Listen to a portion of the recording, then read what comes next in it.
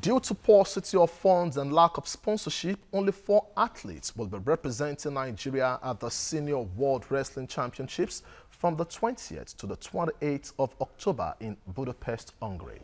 Led by 2 coaches and athletes, they are Odunayo Adekunroye and the 57 kg, Aminat Adini, Blessing Obolodudu, and Blessing Onyebuchi. The athletes and President, Nigeria Wrestling Federation, Daniel Igali, spoke to TVC News as they rounded off their 1-month training in Yenagoa, the Bayelsa State capital.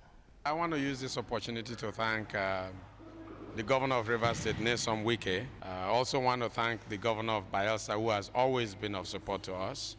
The reason we're going with only 4 athletes is because we don't have the funds to take a team of about 15 that we should have gone with.